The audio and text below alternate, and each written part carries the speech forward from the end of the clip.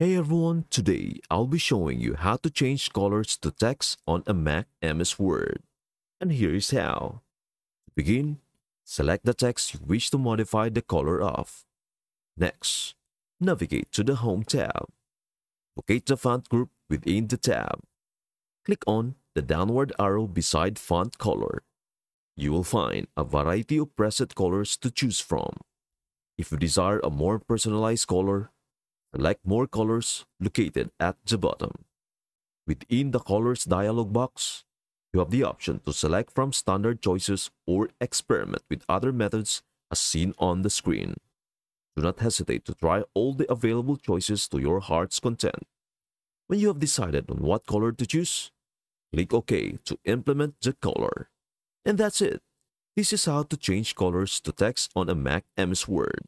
I trust this guide proves useful. Thanks for tuning in, and I look forward to seeing you in our next video.